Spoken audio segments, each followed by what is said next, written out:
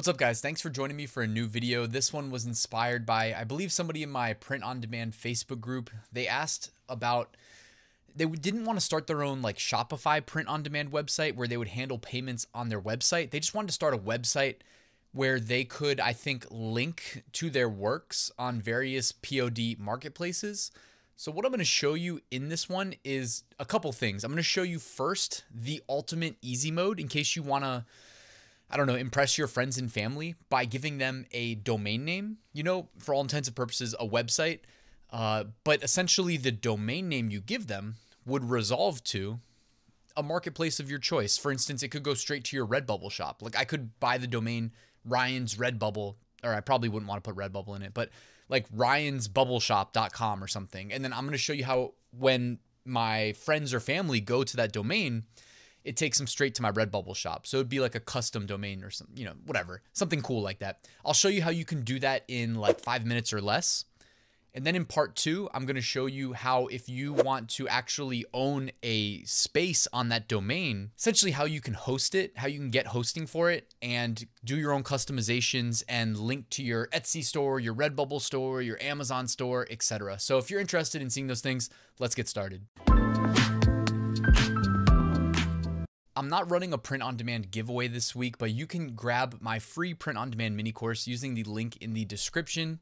And right next to that link, I've got a link to my print-on-demand Facebook community. So if you'd like to join, I'd love to have you. We just cracked 10,000 members. So, you know, let's keep it growing. All right, let's talk about option number 1 as far as getting your own website goes. And this one is, it's weird for me saying website.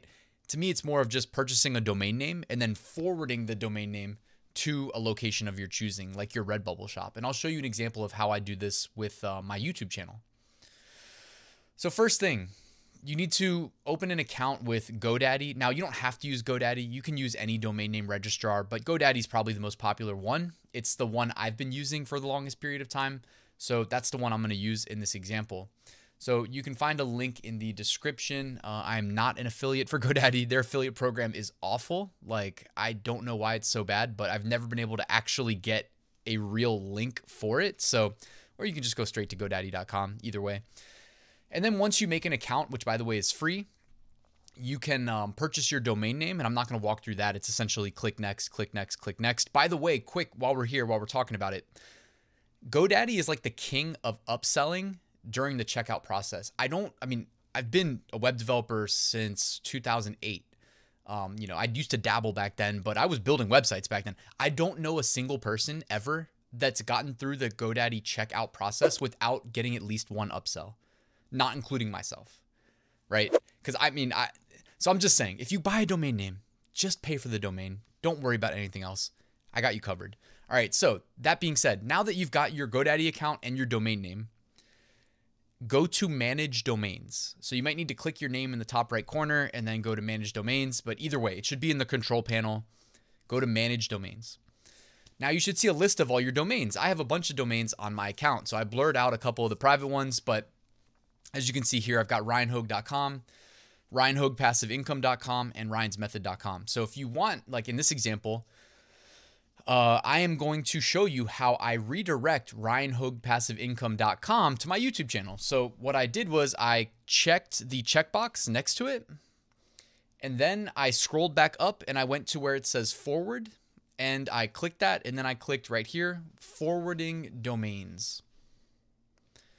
And then it just triggers a little pop-up on that page. So what you want to do is where it says forward to, set that to either HTTP, HTTPS. For YouTube, you would use HTTPS and then put your link in. So I used youtube.com/ryanhoguepassiveincome. The forward type, again, if this is just going to be a permanent thing, leave it at 301. Otherwise, I would just use 302. And then hit save. And then it's probably going to take like 20 to 30 minutes to propagate. If it takes an hour, don't worry. Give it a little bit of time, but that should pretty much work. Like, that's pretty much it. That's all it takes. So then you can go to ryanhoguepassiveincome.com, go or whatever domain you bought, give it like up to an hour, and it should just redirect you straight to the website. So if that's your Redbubble shop that you want to take people to, put your Redbubble link there. If it's your Etsy shop, put your Etsy shop there, etc. You can also do some other interesting stuff. Like you could buy ryansdesigns.com/. Maybe this is something I can do in my course. And because I don't like to give everything out on YouTube unless there's a lot of interest, then maybe I'll just do it for you guys. But I don't want to do too much technical web developer stuff on this channel because I don't think the YouTube algorithm likes it, honestly. So, I mean, the YouTube algorithm's fine with it, but they like it when you kind of stay in your lane at one niche. At least that's my read on it. Like I did my Bitcoin video, got like a couple thousand views, but not as many as it should have. And I've done some like stock market videos, doesn't do as well. So anyways, it's not that hard to do. I'm sure you could probably just Google it too. Anyways, so that's it for the forwarding. Ready? Now I'm going to show you the second option. If you want to host your own website, give you complete flexibility, complete control over everything. And this video, check the timestamp. It's not a 4-hour video, so I'm not going to give you like a full tutorial on how to do everything that I do on like ryanhogue.com, which I built from the ground up, did the front end, back end, database, etc., etc. But I'll show you how to, at a minimum, use GoDaddy and then use the web hosting company that I use to get set up with both a domain name and hosting option, to make the two work together so that you can then, you know, if you want to do like links to all your shops, for instance, you could do that pretty easily. So again, first things first, you already have your GoDaddy account, you have your domain name, but now you need to manage your domain name the same way I just showed you how to do it, except instead of going to forwarding, go to name servers. And then your name servers by default will not look like what you see here. So you just need to hit change and then put what you see here, ns1.fatcow.com, ns2.fatcow.com. Now that's assuming you're going to follow my tutorial, which is going to involve using this company called Fat Cow. Now, it's a funny company name, but I mean, here's the thing. I've been using them since 2008. So I guess like 12, almost 13 years. When I joined, they were one of the best companies. And at this point, I'm kind of just locked in. So if they're no longer the best, I'm just speaking to my personal experience here. I know they're definitely affordable, by the way. And they don't limit your like databases. They don't limit your bandwidth. I mean, it comes with minimal restrictions. Like you can't start the next YouTube website and host like video streaming. But like if you want to stream video, just upload to YouTube and embed it. Anyways, so you can use Fat Cow. Again, if you use my affiliate link, that would be awesome because they do have an affiliate program. And after you sign up for your account, which by the way, I think it's like $3.15 a month when you first sign up. So it's a really good deal for the first year. And if you can get multiple years on that introductory rate, that's your best bet. All right. So next thing you want to do after you have your account is go grab FileZilla FTP client. Now, if I'm getting a little technical, it's okay to slow down, pause the video, go watch a FTP tutorial. But honestly, it's not that hard. Like it says, see at the top there, it says host, username, password, port. Well, here's all the info you need. Host, ftp.fatcow.com. Enter your username and your password for the account you just created. And then port, I don't even think you have to enter a port, honestly. But if it makes you, just put port 21. Then hit the green server icon, or it's a server icon with the green check mark. That should connect you to the server. Or actually just hit quick connect, the big button.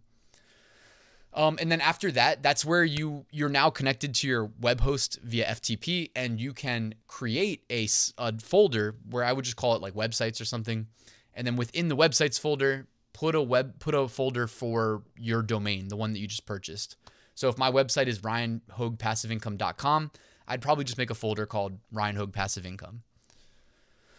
All right, now you're going to need to use this link to do the next step. Unfortunately, like right now, of course, of all days, they are upgrading their control panel.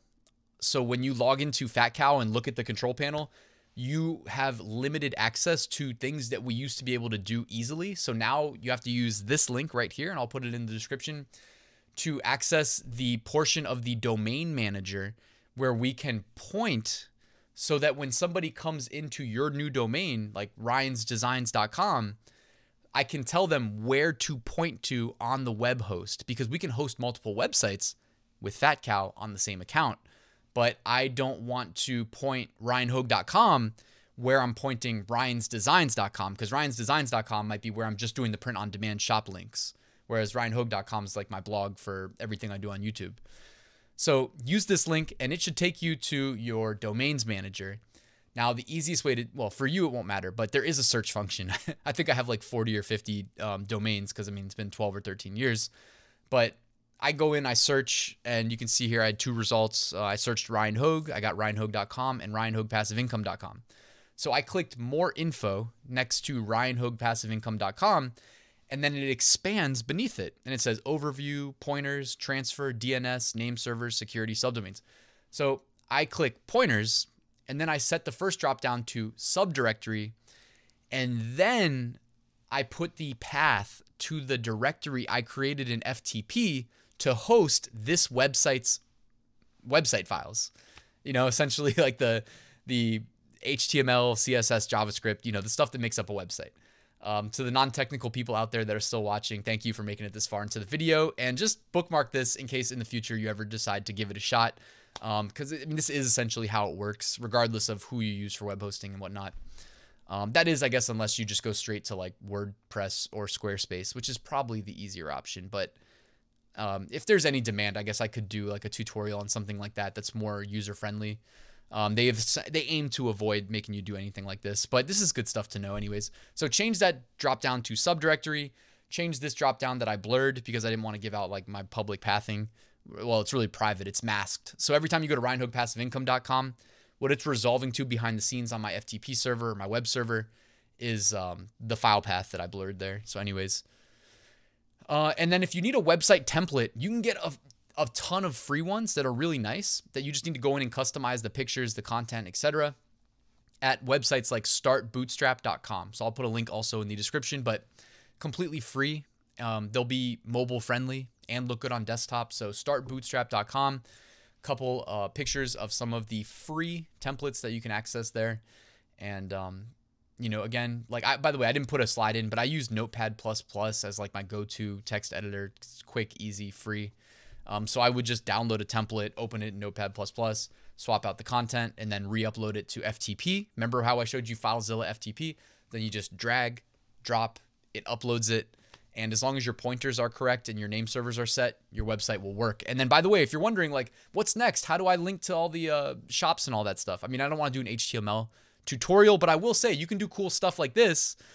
You can embed products from Redbubble into your website. So if you didn't know that, this is how you do it. Log into Redbubble, and then on the left-hand side there, under Artist Tools, go to Link to Other Sites. Click that link and then scroll all the way down to the bottom. It's kind of hidden, but you can show off your work on your own website, your non-Redbubble website.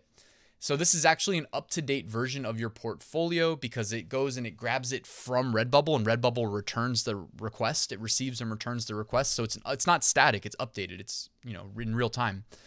Anytime someone's on your website looking, and you can grab the embed code right here. Again, you'll see it. You'll see the section at the bottom of the page. You can change the number of rows, number of columns, etc. So I think the default is 2x2. I set it to 2x5, but it didn't update the preview. But anyways, this is a preview that Redbubble will generate for you of what your works will look like, and then it also includes a View My Portfolio button, so you can drop this in your website. Ryan's, what did I say? Ryan'sBubbleDesigns.com or something. And you can just embed your stuff, and when people click it, it goes straight to Redbubble for purchasing. So pretty cool, guys. Hope you enjoyed this video. Kind of a random one, but you know, when I saw it in Facebook, I'm like, I could answer this pretty easily. So all the links will be in the description. And just a quick reminder, I do have a full print on demand course in case you want to check that out. 10 modules, over 100 lectures. If you follow it, it pays for itself. So just letting you know that that's out there. But thanks for watching till the end, guys. Appreciate it. If you want to do me a quick favor, hit that like button. And if you're not subscribed and you want to subscribe, that would be awesome. I'd be happy to have you here. But thanks, guys. I'll see you tomorrow.